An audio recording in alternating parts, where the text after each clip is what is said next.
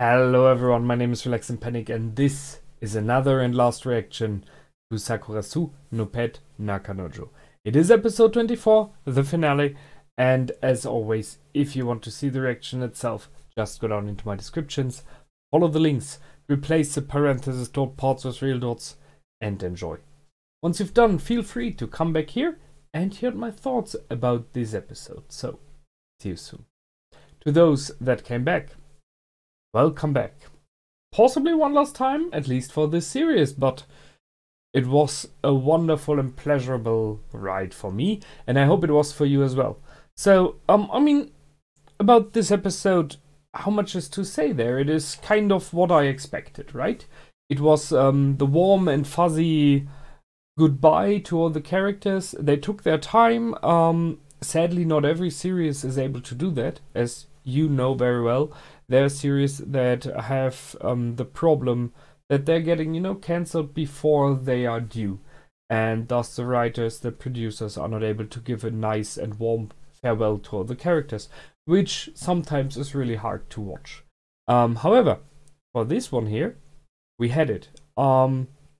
We got conclusion on many questions, we got finished storylines, some others were left open, especially the triangle was left open, and I like it that way. I already discussed that in the past. We had Misaki-senpai finally getting some kind of closure. I mean, it was already kind of solved, but now she is engaged. I'm not sure if he knows already. Jin may be in some, surprise when he gets back, but then he gave her the letter and he knows her enough, so possibly I think he guessed that she might do it. It is a bit like a special gift. When you really need it, just do it, this security that she wants, that she needs. I can see it.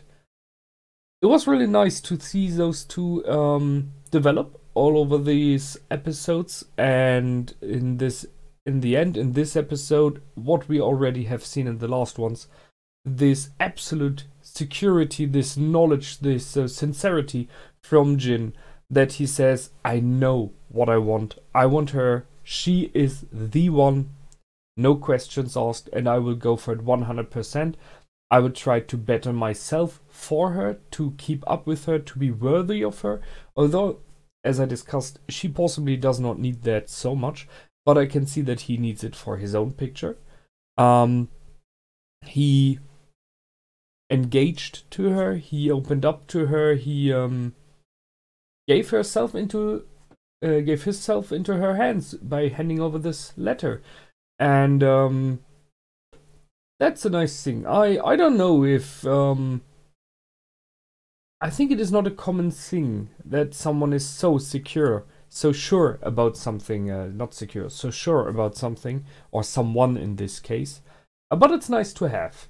And it's a little bit like the flip side of the other couple that we see when you take this picture.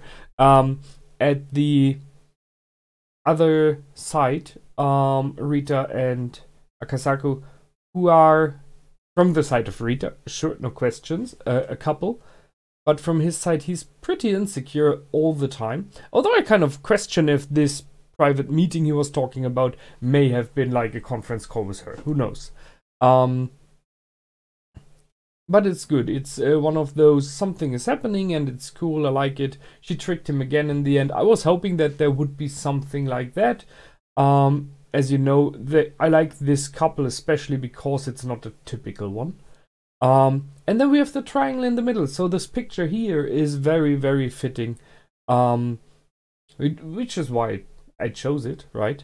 Ayama wearing the Nyambaru cat outfit.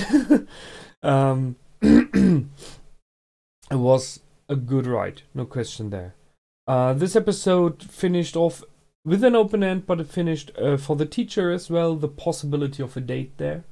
It is never really completely mentioned, but I think the same as you, that it is pretty sure he is the one, or she is the one he was talking about. He mentioned there was someone in his life, and he just did not go for it, so it would be nice to see that. I like the fact that Kanda is not stopping, that he's like, okay, I will try my own game, and I can do it.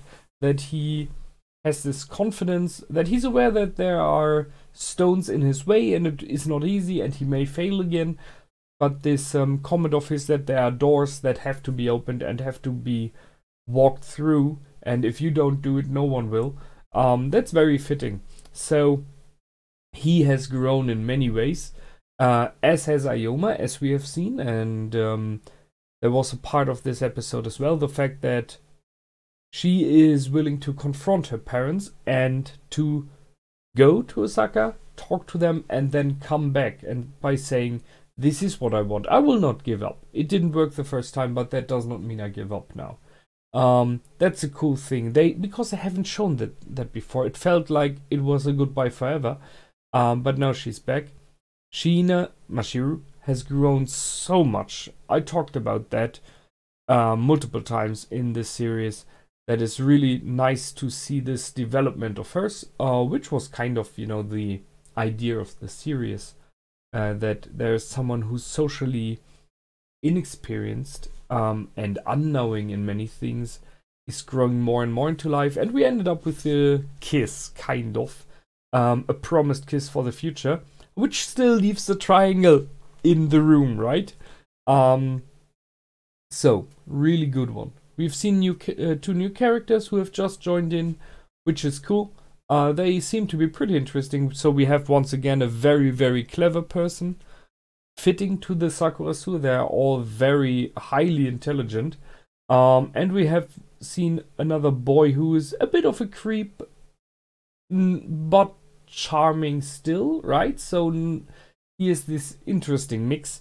So there is potential, right? I don't know if there's going to be another season, because where do you want to go there? Right? Sure, you could build up endless battlefields with all the new characters and connections, but the story for at least 2 characters is kind of finished, although she's hanging around just the next door, as we know now.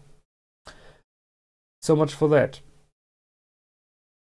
In general, those of you who have seen more than one show that I react to, especially those of you, hopefully you are still there, who have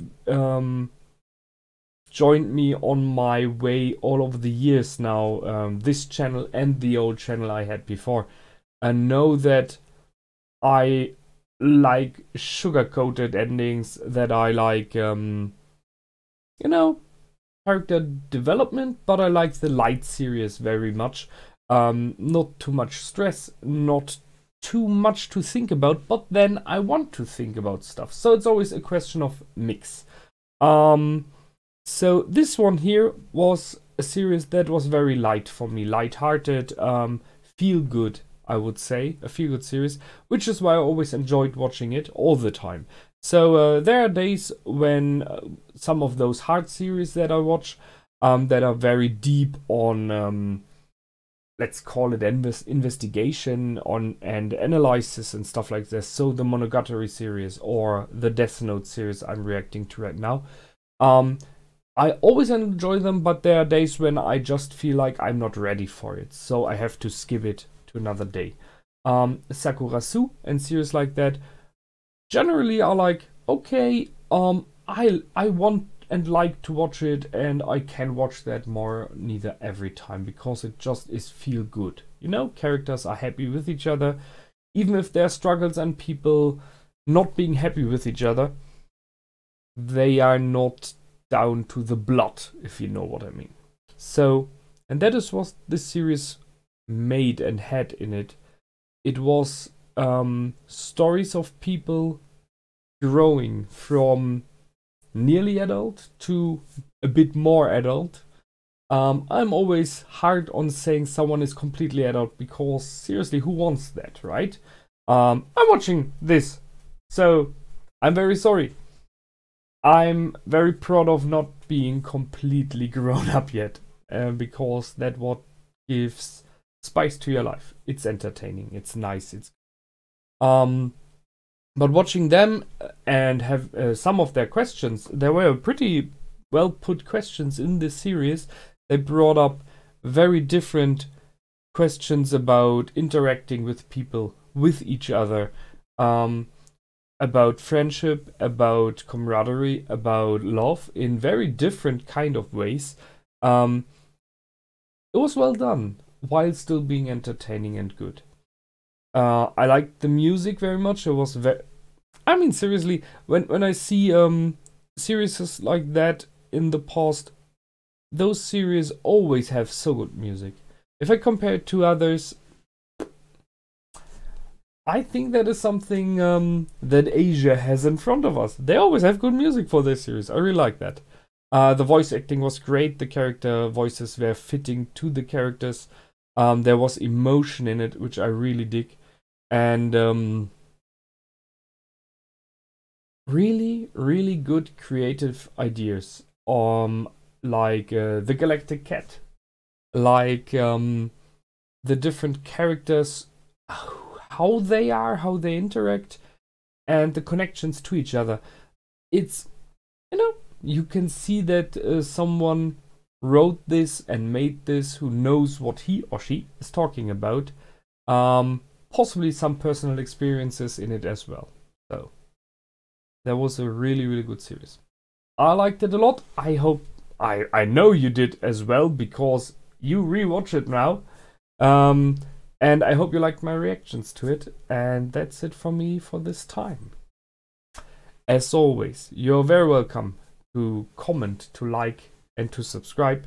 And I hope to see you in another of my reactions in the future. Until then, my name is Relax and Panic. Goodbye and out.